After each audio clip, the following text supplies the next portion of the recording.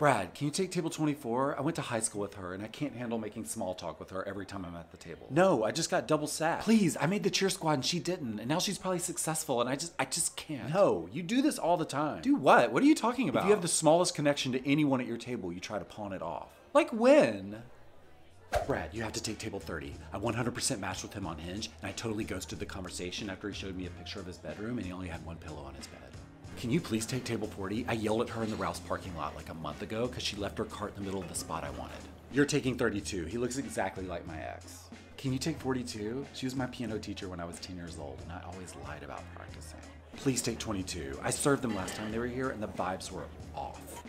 You want me to keep going? Every single one of those is legit. Cole, table 24 is not being greeted, and I clocked him at 3 minutes already. Okay, hold on.